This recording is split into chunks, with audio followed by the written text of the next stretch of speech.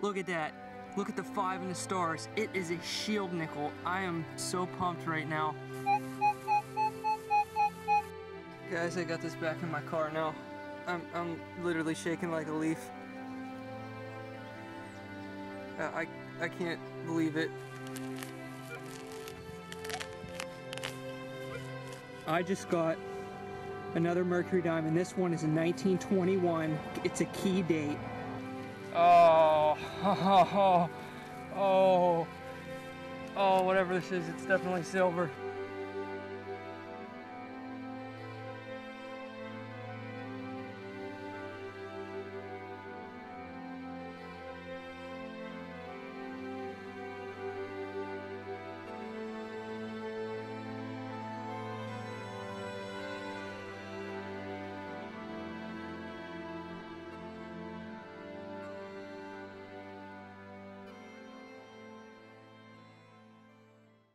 Alright, we're out hunting a really old house today. Just going to show it a little bit. It was built in the late 1800s, and it's in it's next to an old plantation. And first decent target I got, only about 2 inches down. It appears to be an Indian head, and I think it's 1901. I'm not positive, but I'll clean it up a bit later. It's in really good shape. Soil seems pretty soft here, so the find should come out in good condition. So we'll see what else we can get.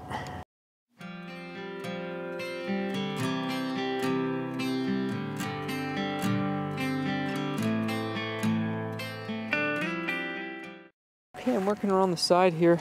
There's another shot of the house. Unfortunately, the front in between the trees that are down over this yard's really waterlogged really bad. The owner had, he said, like 130 truckloads or something like that of filled dirt put in the front. So there wasn't too much up there and a lot of super deep trash. But there's Rick swinging there. I think he picked up a wheat cent in the front too, and I know Nikki has a buffalo nickel. I get down here in a little bit of old gravel, and I hit a wheat cent. It's in pretty good shape. So there are some finds coming out of here. I got the trifecta. Oh no, I got the Grand Slam. I got a zinc penny, a copper penny, a copper memorial, a wheat cent, and an Indian. Woohoo! I'll keep seeing, see what else we can find. All right, I had a deep 1246 this direction, and this direction it hit 1443. It dropped and sounded like a penny tone. I was gonna live dig it, but it's really wet in this yard, and I flicked it up from the bottom here. It was a good 6 inches down anyway, and it's a standing Liberty quarter, and it looks like it's in really good shape. I'm gonna try to get in on it there. I'm hoping this is gonna be prior to the recessed date style. It looks like it has a lot of detail on it.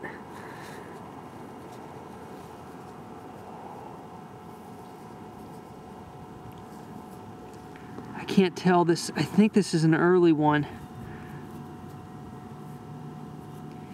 I'm not going to rub it. I'm going to get it in some water.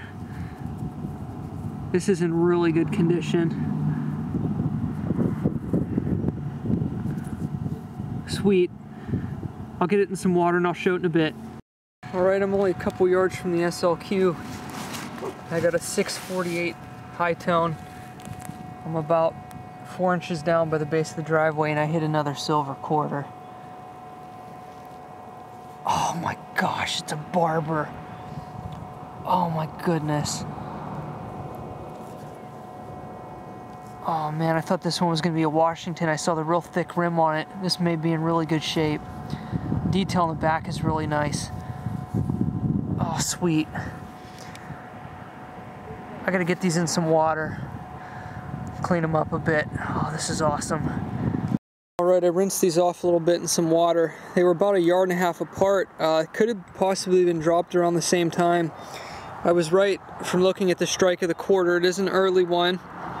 I'm glad it has a date on there. It's in 1918. I'll show them up more in the wrap-up. And the Barber is in good shape. It's a 1912, just a little bit of water on it there. Nice VG coin, beautiful piece. So we'll see what else we can find here.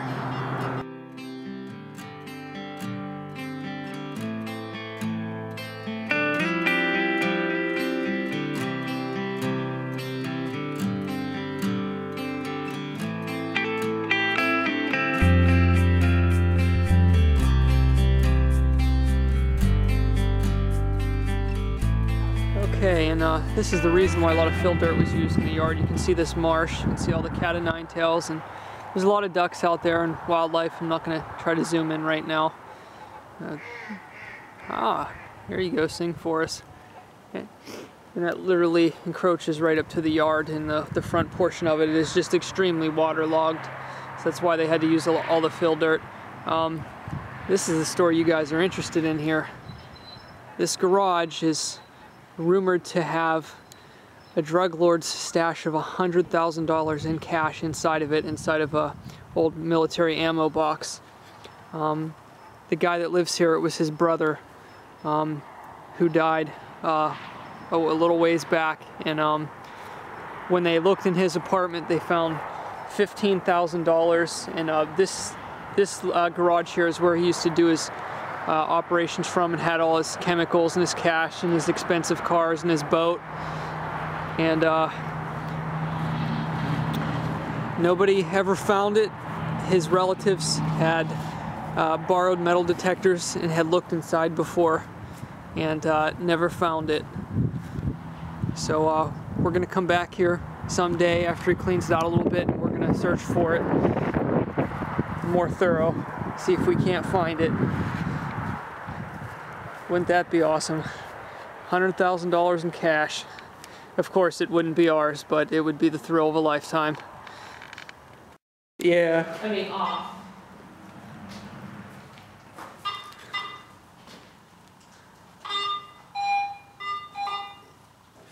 It would be hard to tell.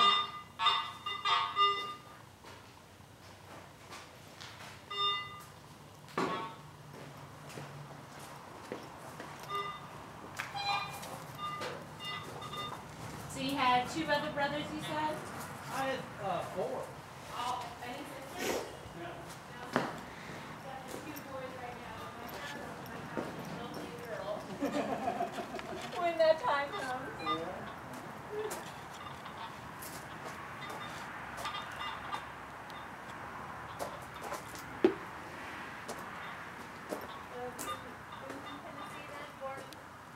Born and raised? On the other side of the farm. Yeah. Back until I was in the 6th grade, and then moved here.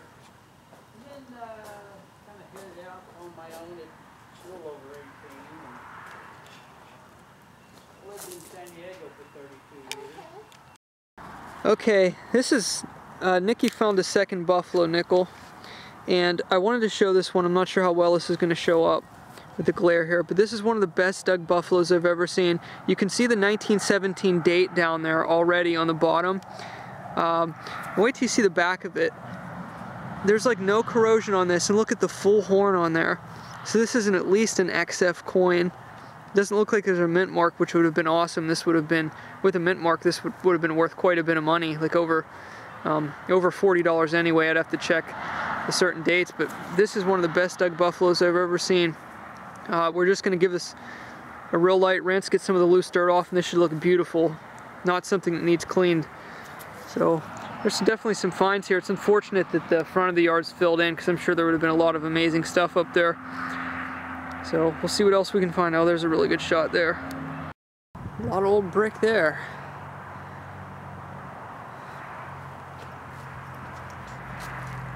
See Rick on the other side there. This is what I wanted to show here.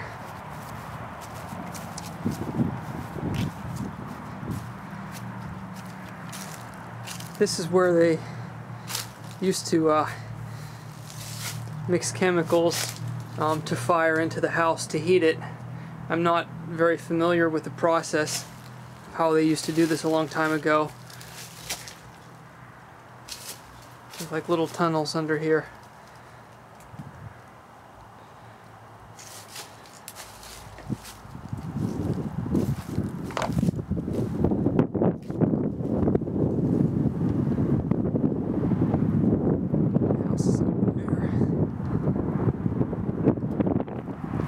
Really cool someday to maybe dig one of these out, see if there's anything inside them.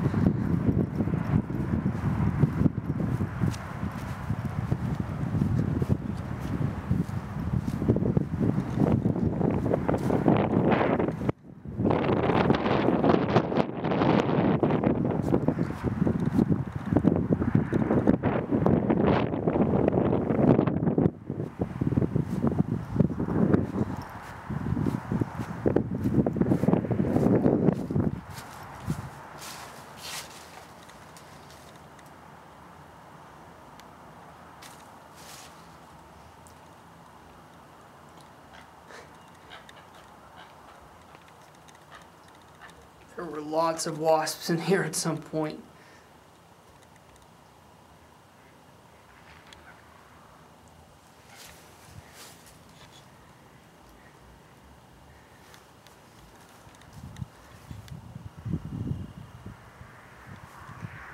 There's some sort of crane or egret over there making noises too.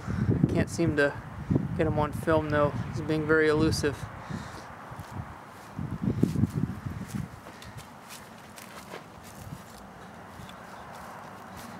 That's the garage where supposedly the drug dealer stash is hidden. Alright, I'm under this tree with this stuff hanging all through my face. And just got a piece of an old toy cap gun. So glad I swung under here. You just never know. It's back in the day. This was not here.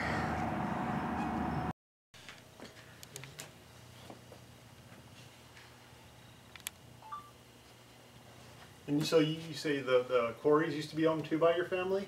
Yeah, Marbledale and, well, 5 different quarries were. Marbledale, that's why they call it that. Yeah, Is that downtown Knoxville over there in that top part? it is. Okay, wow.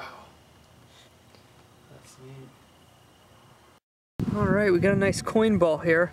And I noticed as I turned it over here, I have a hard time seeing through the viewfinder. The sun came out. I think we see a rim of silver there in the coin ball.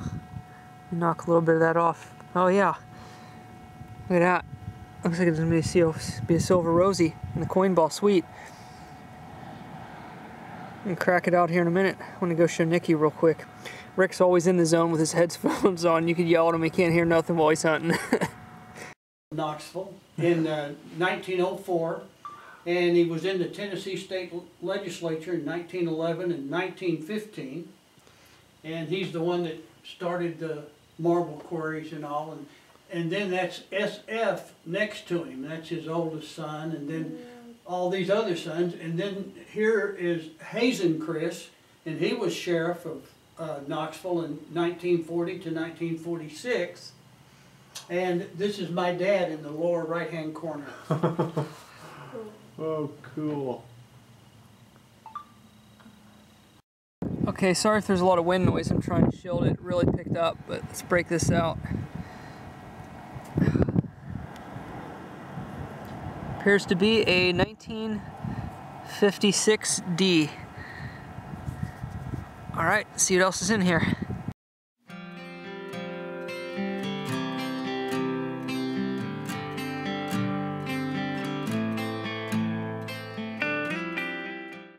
To 1934, and he was killed on the track there. That's a cool car. And this is SF's milk truck, June the 15th, 1915. So, you know, you can... Wow, look at the picture. Let me try to get out Yeah. without the glare, yeah. Come a long way since then. That's cool. And SF had a brother, John, and he had a dairy called Riverside, which is the, you know, where the Holston and the French Broad Rivers Joint? meet, Yeah. at the mouth there, and you've got the UT Experimental Farm up on the hill. That is John's farm. Oh, really? Yes. Oh, wow. We got a lot of rain yesterday, and my knees and feet are already soaked. And I'm right down here by the marsh, by this old tree, quite a distance way in the back of the property. And I didn't really expect anything back here, but you know, you never know. A property like this, you're going to check out as much as you can. Got a high signal about 2 inches down. I thought it was just going to be a piece of a can or something, and it turns out to be it's a little disfigured, a little bent, but it's good for 1 pint milk token. Really happy to have that. First milk token of the year for me. So nice. On to the next. 1911, and here he is in 1915.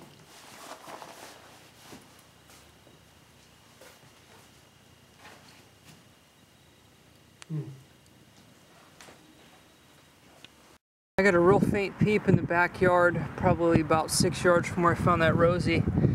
And man, I worked the signal from a bunch of different angles. Most angles it sounded like iron. It was a good 9 inches down, maybe, well, maybe not quite 10, probably 9 inches down, and it's another milk token. This one's a little bit bent too, but I think it's the same kind. Nice. It's pretty neat here. But to explain the milk tokens, I found out this used to be a dairy farm. So that makes sense. Rick just found one too. And I got a good signal over here. On the strip on that side of the driveway is where I hit those 2 silver quarters. I got a good signal here. Coming in like 1246 at 3 inches down, and there's not much clad here, and the clad that is here really isn't that deep except in the front where everything's been pushed around. So let me grab my shovel here, and I'll grab that in a second. Let's see. 1446, 1245, about coming in about right around the 3-inch mark.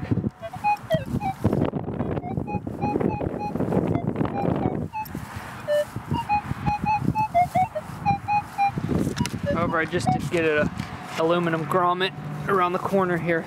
It sounded like a silver coin. It was down quite a ways. So, sorry about the zooming here. Let me try to get this in the best I can. I'll just have to leave this out of focus while I'm digging the hole. So I just want to get this open.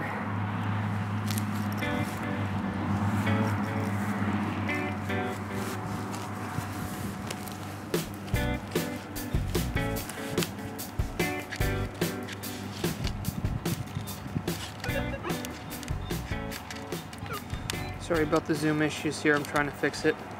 I got a section in my zoom that is really bad from when I dropped my camera.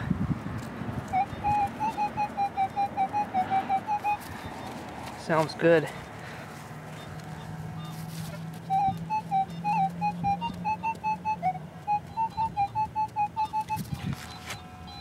Coming behind it a little bit.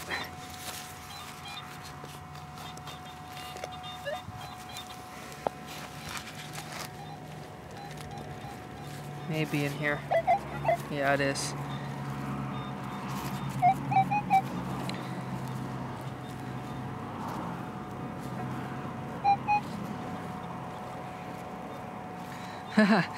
Another milk token.